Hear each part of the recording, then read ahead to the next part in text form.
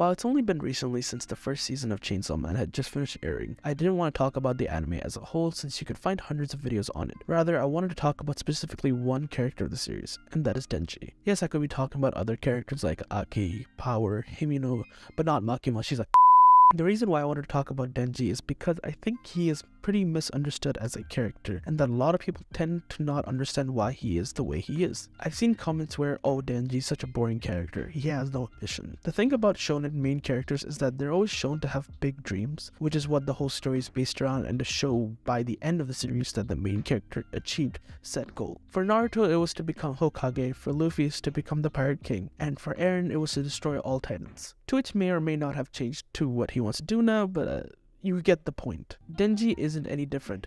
He has dreams and he will accomplish said dreams. The dreams of, it's still a dream.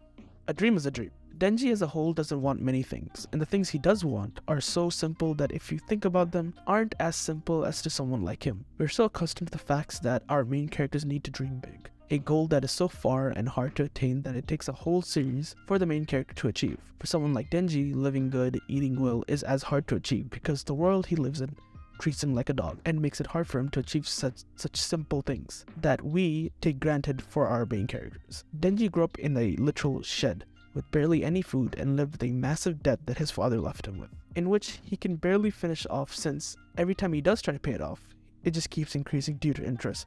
I mean, the guy sold his own balls just to pay it off, and it made no difference. That too, he had to live like that for many years, in which he had to also feed himself and Pochita for the longest time. And then once he finally escaped from that debt, he's living well and eating fine, but he's not living that free life he had hoped for, since if he runs away from Makima and her agency, he will be killed. So basically his dreams of freedom and living the life that he wants is so simple, but for someone like him, it's very hard to attain. Also, I think he isn't meant to be this person who is your ordinary good guy main character. He has his flaws, and he is not shown to not give a fuck about people in general. There's a literal part where he throws a car with someone in it knowingly, but he doesn't give a fuck and he throws it anyway, because that's just who he is. And I think he tends to lean towards the anti-hero side of things, to where he is morally good, but the way he does things is not justifiable, but that's just who he is. And also, him not understanding certain standard things is also understandable because he grew up without anyone around him to teach him certain things and know who to trust and not, which is what will be shown more as time goes on, because in the manga he is shown to learn things about people and learn how to be human due to certain events. Even if someone does him wrong, his view on that person doesn't really change. If he had liked that person to begin with, he will like them regardless of what happens. It's just who he is, and I don't think that side of him will change, but it might just keep biting him in the ass.